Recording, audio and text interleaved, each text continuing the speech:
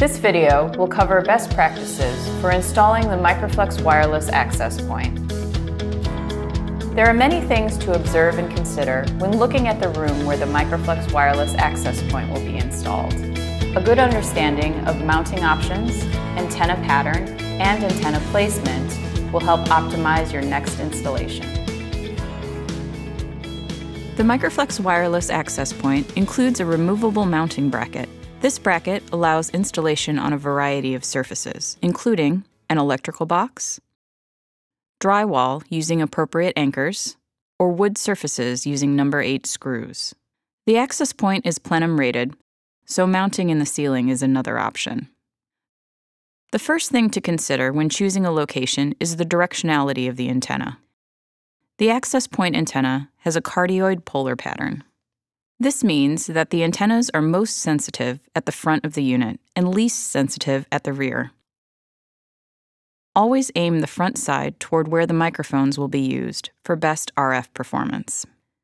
Ensure there are no obstructions between the access point and the microphones.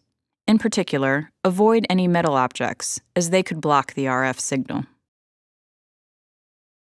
The front side of the access point has a reset button and LEDs that indicate power, network audio, and microphone link status. Maintaining access to these will be helpful if you need to troubleshoot the system. Before permanently installing, perform a spectrum scan with the access point mounted temporarily at the proposed installation location.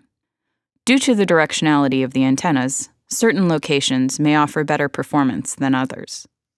Available spectrum is shown in the spectrum scan window of the web interface. This scan data can help determine the maximum number of microphones that can be used in the room.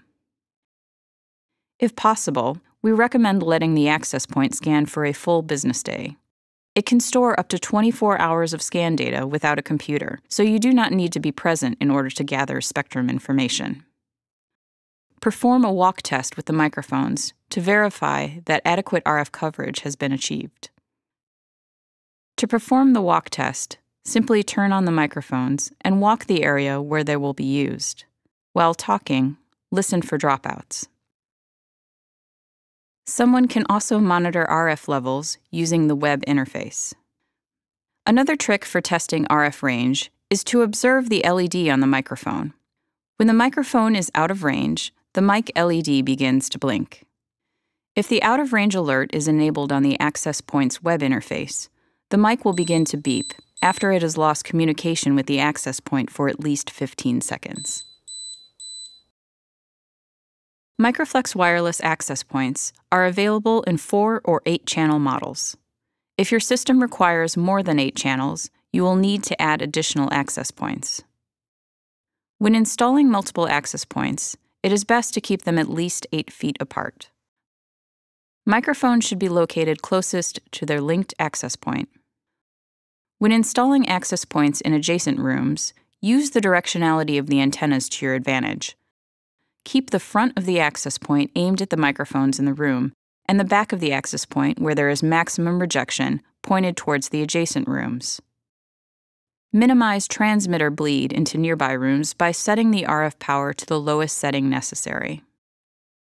Since the Microflex wireless systems rely on clock synchronization for both decked band RF operation and Dante digital audio networking, it is essential that all access points are networked together.